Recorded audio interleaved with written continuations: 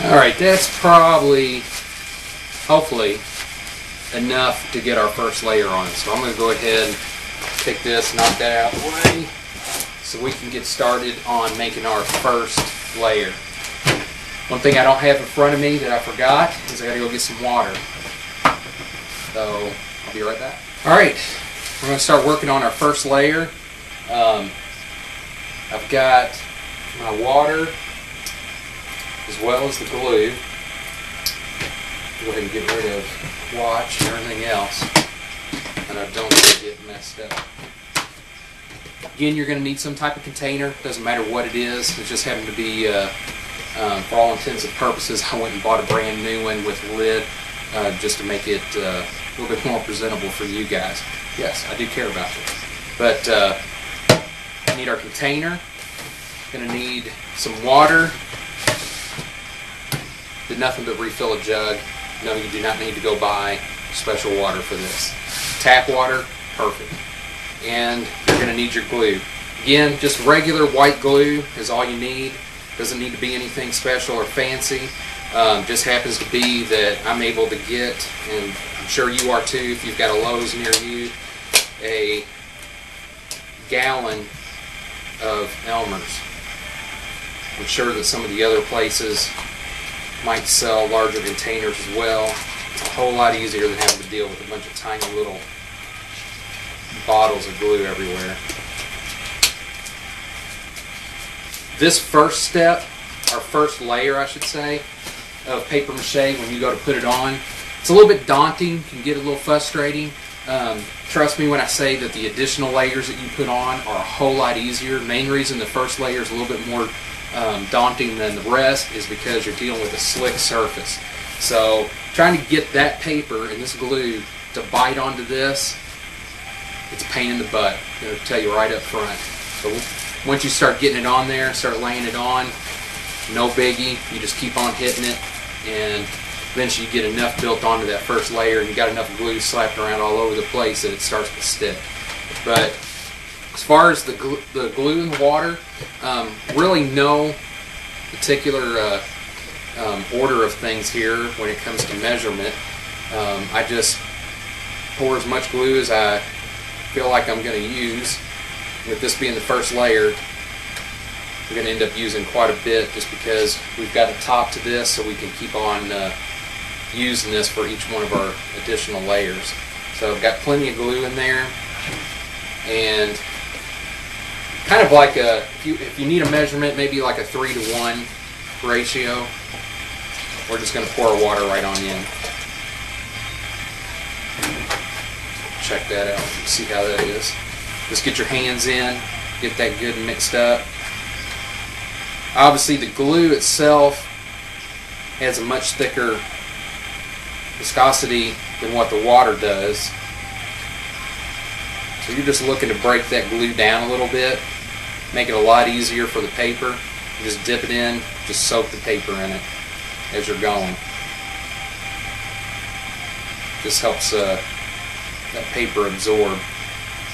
Otherwise, if it was just that straight glue, you're going to be using a lot more of it than what you ever needed to.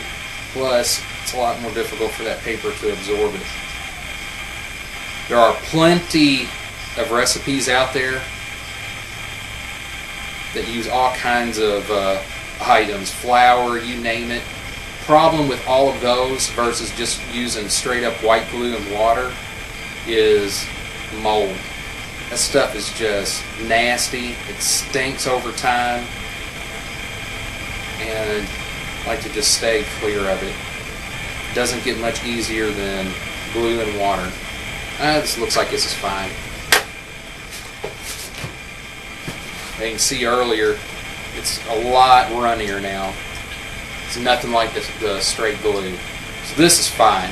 You just don't want to have so much water in there that you've got more water than glue.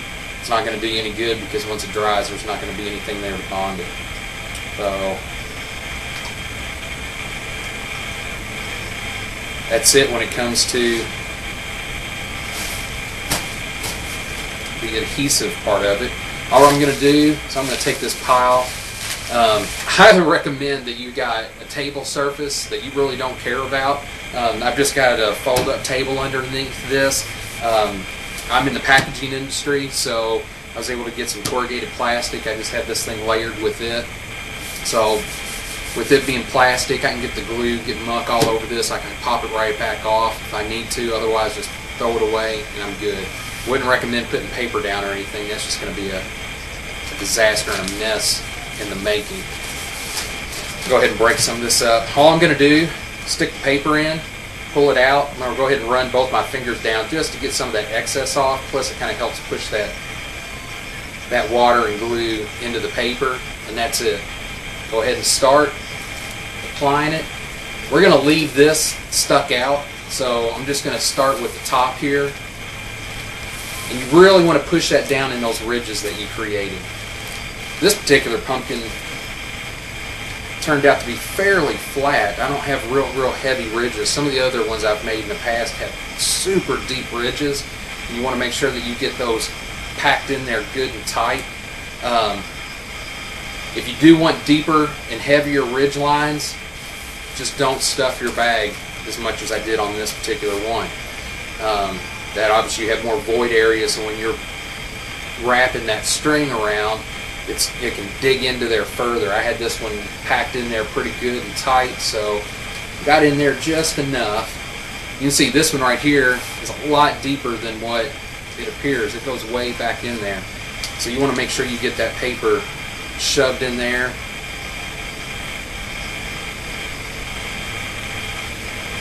And we want to build that up as much as possible.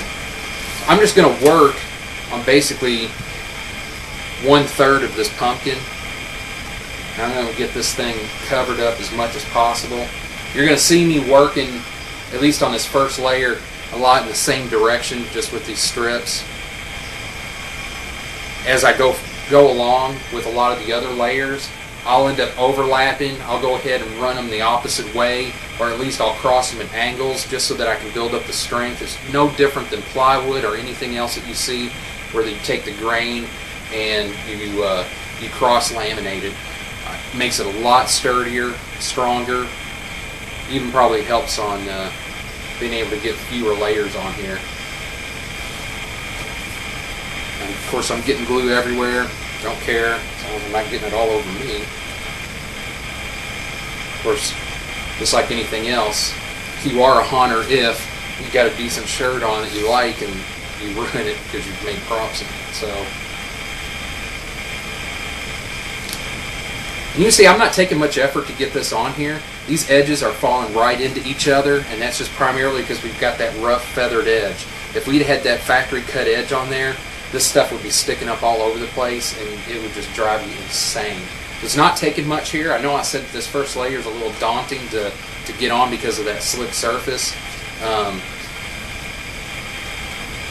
Not so bad. I don't want to scare people off by making it seem like it's a lot harder than what it is, but I can't stand some of these tutorials and some of these slideshows and stuff that they really do try to make it look a lot easier than what it really is, and it does nothing but piss people off and frustrate them to the point that they just give up.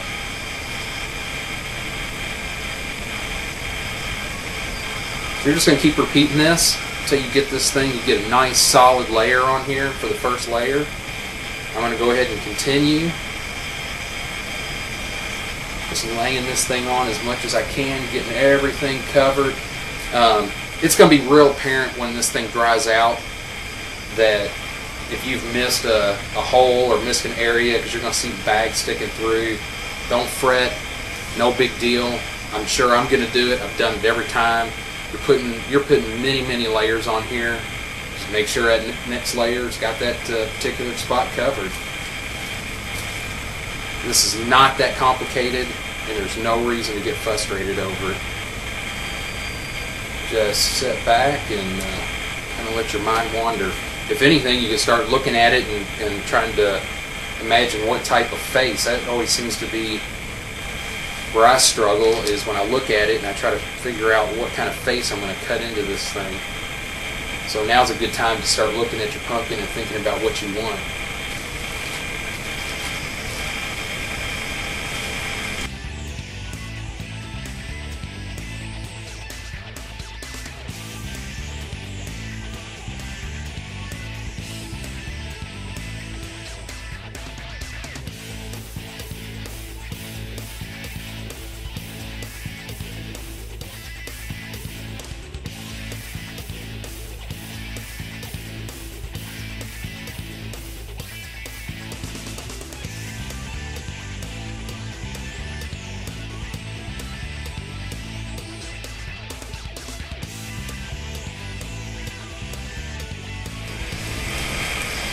Okay, once you've gotten your first layer done on the top, it's time to start doing the bottom.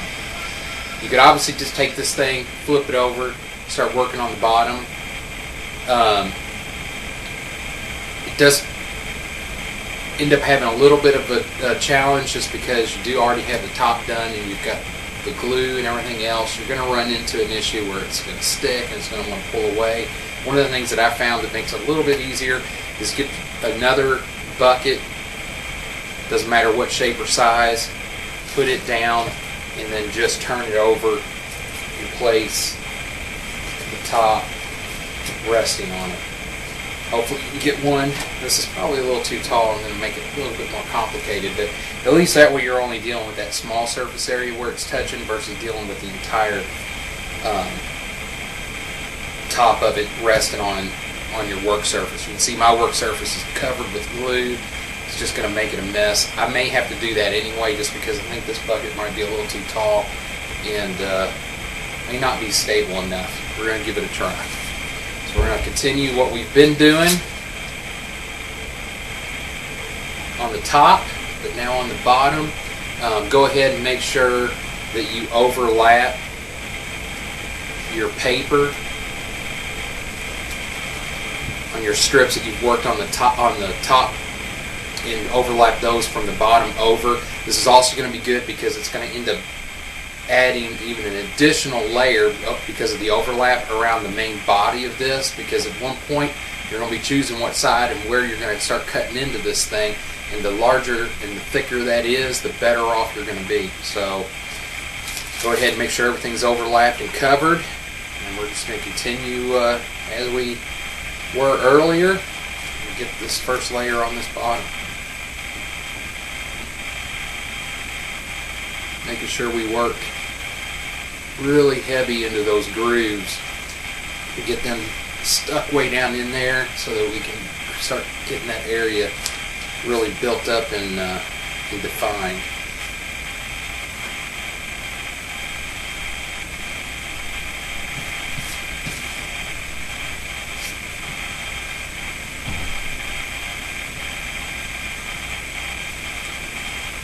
You're going to have to find something smaller to work with than what this thing's providing. Bingo, whole Tupperware. Don't tell my wife. I've obviously already ruined it from a previous project.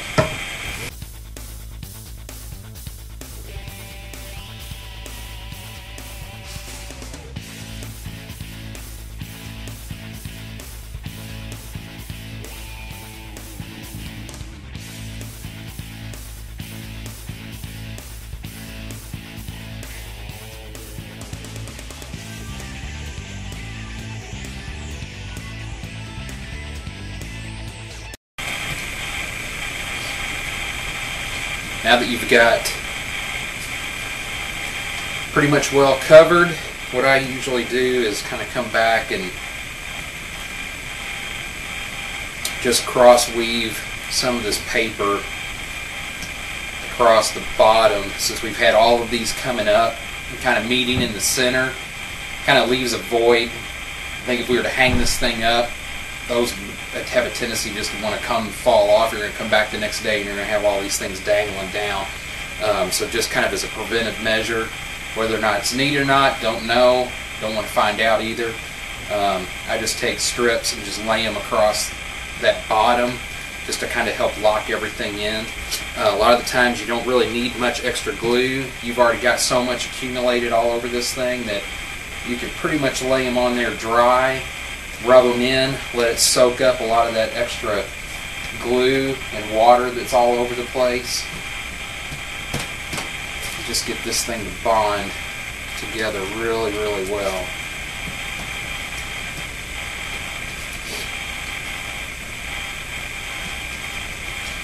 You're going to eventually, at the end of this, be cutting a hole out of this anyway, so these extra layers that are all put on here are going to help thicken this up and give you a nice edge around that cutout and make it very strong and rigid, keep it from wanting to tear out. Might as well utilize what glue I have all over the table too.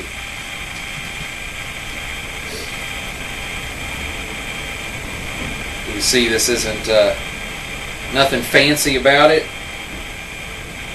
Try not to take it too seriously.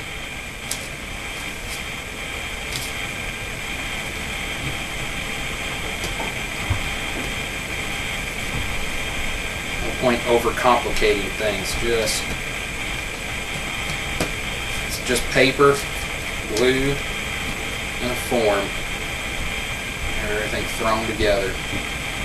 I think that pretty much covers the bottom. And get this, got some stragglers. Kind of go back over it, smooth down anything that you see that might be sticking up. If you need to, if things are looking too dry, you can always stick your hand in the glue. Just kind of wet your hand so it rubs all right across the top without sticking. If things are starting to get too dry or your hands and it's getting tacky, when you start to do this, you're going to start pulling layers off, and then it is going to get frustrating. So I'll go around this one more time just to make sure things are stuck down, edges are smoothed down. You don't have to worry or fuss about it too much at this point. It is only the first layer. We've got several more to go on. Once we get into the clay portion of it, you're going to see that it doesn't matter one bit, because with that clay you're able to build up, you're able to do anything you want and just let your imagination go crazy and make this thing look nasty as you want it to. That's when the fun and the magic really happens. Alright, looks like everything's pretty much taken care of on it. We'll go ahead and flip this thing back over, and here is where having these handles and having all of this top left on here helps out a great deal. So I'll hold on to it. I'll go ahead and shove the top back down. You're more than likely going to have some issues on the top just because you had it stuck down and you got that much more glue just pouring down over this thing. I mean, this thing's just nasty wet right now from all that extra glue pouring down from the bottom up to the top. Alright, once you've got everything stuck down and you're pretty pleased with it, you're going to want to hang this thing up to dry. That's the whole reason why we got the bag with the handle. That way we can complete the entire pumpkin from top to bottom without having to do this in sections. Otherwise you're going to have to do the top, let the top dry before you do the bottom, and then back and forth. This thing's already takes long enough as it is. I want to do the entire thing all at once, each layer, and just let it hang dry. That way it dries evenly and we don't have any of the other issues. So get yourself set up already with a place to hang this. Make sure that there's nothing under it that you have to worry about spoiling, because there is going to be glue dripping from this. Whether that's a nail, something protruding off a wall, off a ceiling, what have you. I just kind of rigged something up here with some PVC pipe that I can hang this from. I'm just going to slip this over. I tied a knot in this ahead of time. And like I said, we're just going to let this set overnight. Probably going to go ahead and put a fan on it just to help some circulation and help it dry faster. Go ahead and set the and hold on to the bucket so that way on your next layer you can do the same thing. You're going to set it up on its top and everything else and utilize that so it's not on the flat bottom. Go ahead and put your lid on your glue. Once that's on, this is good to go for tomorrow for the next layer, and we can keep using this until we have to add more. As you can see, my work area, not the cleanest in the world, don't really care. I'm just going to throw some of this off to the side. It's got glue on it. I can always use that later. Might make it a little bit more troublesome in the meantime.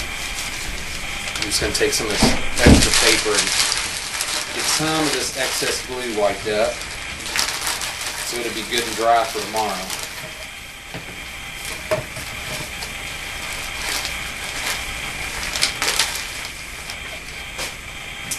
And that's it.